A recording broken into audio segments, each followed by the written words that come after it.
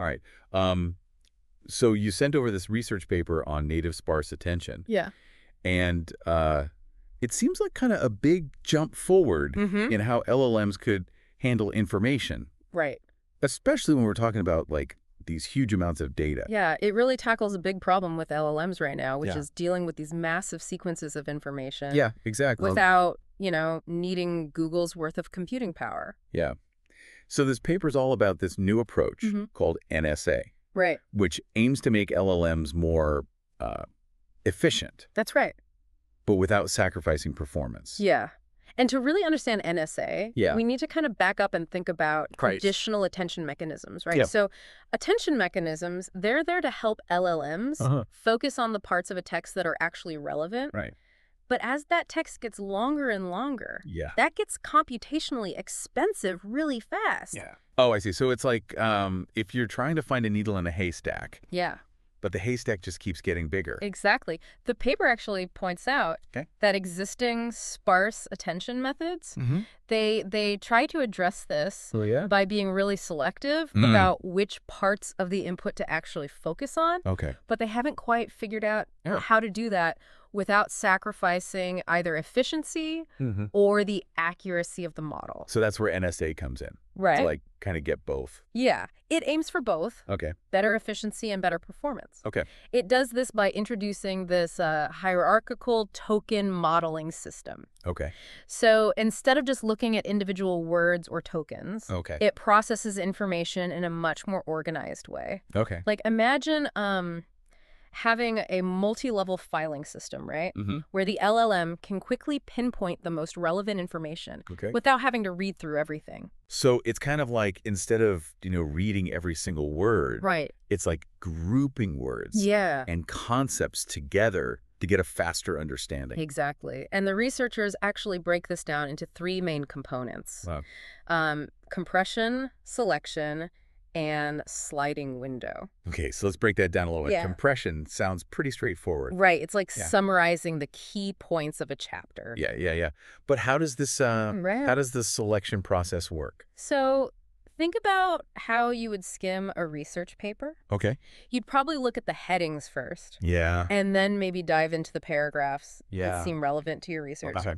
So NSA kind of does the same thing. Okay. It uses this compressed information to figure out which blocks of tokens are the most important, and then it focuses on those. Oh, interesting. So it's not even looking at just individual words anymore. Right. It's looking at these chunks of text. Right. What about this sliding window part? Okay. Does that mean that it can only process, like, small chunks at a time? Not exactly. Think of the sliding window as like a short-term memory mechanism. Okay. So it allows NSA to keep track of the immediate context surrounding the blocks that it selected. Like think about how your brain remembers the surrounding sentences. Yeah. Even when you're focusing on a particular paragraph. Exactly, yeah. So this helps NSA understand the flow of information.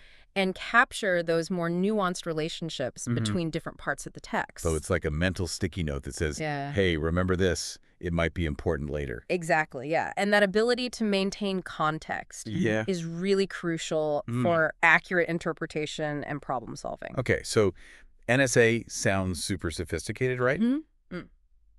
But does it actually work in practice? Yeah. Like, did they actually put this to the test? They did. And that's what's so exciting about this research. Yeah. They tested it on several benchmark tasks that LLMs are typically evaluated on. Okay. So things like long context question answering, code understanding, and even complex mathematical reasoning.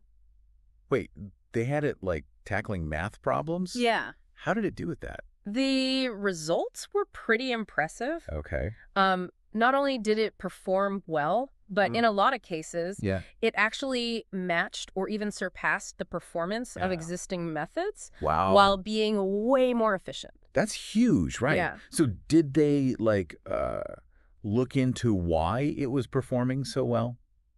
Yeah, they actually... Did they, like, analyze what was happening? They visualized the attention patterns. Okay. And what they found was that NSA was actually learning to focus on the right information. So it was kind of like watching the LLM develop its own intuition for what was important to solve the problem. That's fascinating. Yeah. Okay, I'm curious about one thing, though. Yeah. We've been talking about, how it processes information. Mm-hmm. But what about the training aspect? Right. Like, did they actually train the LLM using NSA? That's a great question. Yeah. And, a lot of existing sparse attention methods, they really focus on inference, which is how the LLM processes information after it's already been trained. Okay, so it's like they're good at applying knowledge, but not necessarily like learning new things efficiently. Exactly. Okay. But what's interesting about NSA is that it was designed with training in mind from the get-go. Oh, so they like baked it in. Yeah, they baked it right into the learning process. And the results show that it doesn't just work. It actually makes training more efficient, too. So it's like a win-win. Yeah, exactly. Like faster processing and faster learning. Wow. So what does this mean for the future of LLMs? Right. Like what kind of doors does this open? Well, if NSA really lives up to its potential, we could be on the verge of seeing LLMs that can handle much more complex tasks involving like huge amounts of data, all while becoming faster and more accessible. Can you give me some examples? Yeah, sure. Like what could we actually see? Imagine LLMs that can like summarize entire books or generate code for massive software projects or like analyze complex scientific data a fraction of the time that it would take humans. That's remarkable. Yeah. But I mean, are there any potential downsides or challenges that we need to be thinking about? Sure. Like with any new technology, there are always unknowns, right? Right. And one thing that this paper made me think about was, if NSA is so good at focusing on relevant information, could this also be used to address some of the problems that we currently see with LLMs? Like, you're talking about biases. Yeah, things like biases or inaccuracies in their output. Right. Because sometimes they just state things with so much confidence and they're just wrong. Exactly. Yeah. So could NSA actually help with that? So the question is, could NSA's ability to prioritize accurate information make them less prone to these kinds of errors? Right. And, further research is needed to explore that possibility. That would be huge, right? Yeah, it would be a game changer. Yeah. I mean, it would increase our trust in them. Exactly. Yeah, for those really important tasks. Did they say anything about, like... Yeah, they actually emphasized the need to explore how robust NSA is across different types of tasks and different data sets. Okay. And they also suggested looking into how NSA could be combined with other techniques to make LLMs even more efficient and accurate. So there's still a lot to explore. Absolutely. This is really just the beginning. It is. It's a really significant step forward that opens up all sorts of new possibilities for research and development. It is exciting to think about what could come next. Yeah. You mentioned earlier that LLMs could play a role in tackling some of the world's biggest problems. Right. What did you mean by that? Well, the potential for LLMs to have an impact in fields like medicine, climate science, economics, it's huge. Yeah. But we have to remember that LLMs are tools. And like any tool, they can be used for good or bad. So it's not just about like building bigger and faster ones. It's about making sure that they're used ethically. Exactly. Yeah. That conversation has to happen alongside all the technological advancements. Well said. Yeah. I think we've covered a lot of ground today. Yeah, we have. This feels like just the tip of the iceberg. It does. And hopefully our listeners now have a better sense of not just how NSA works, but why it's such a big deal.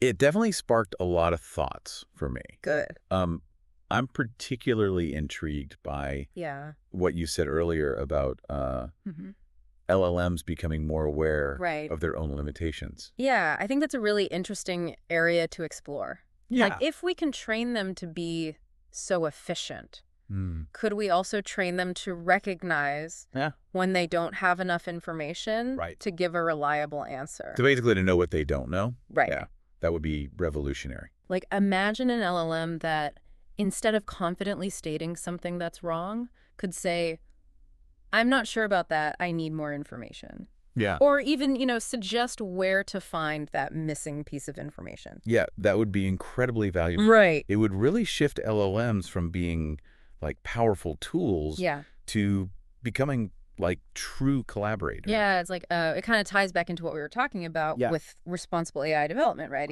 If we can teach them to be more self-aware, maybe we can also teach them to be more cautious and reduce those harmful biases that we see. So it's not just making them smarter. It's like aiming for wisdom. Yeah, that's a great way to put it. Yeah. I think that's the real challenge and the most exciting frontier in LLM research right now.